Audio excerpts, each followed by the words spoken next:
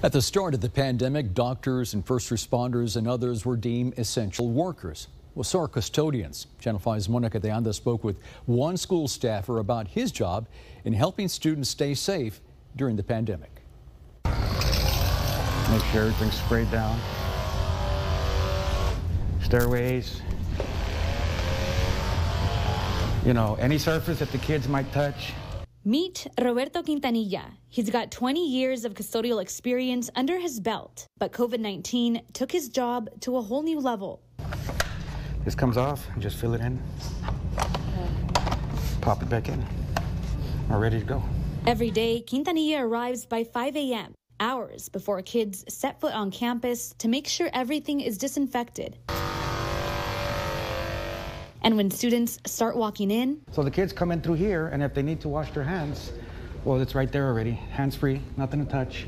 These days, his team spends countless hours cleaning and disinfecting the entire campus. This includes walls, desks, bathrooms, the cafeteria, anything you can think of. I don't even count the times anymore. It's just, we got to do it. We got to go do it. We have to go do it.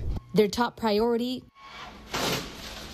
keeping students and teachers who are back in the classroom safe.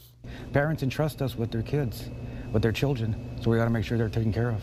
Quintanilla takes his job seriously, always making sure that cleaning is done thoroughly, but even more so because he too has a daughter who walks these halls. It's for the kids. It's for its kids, and I love my daughter, and I want to make sure she's safe, and not just mine, everyone else's kids.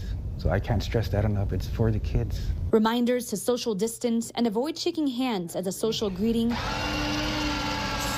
No touching.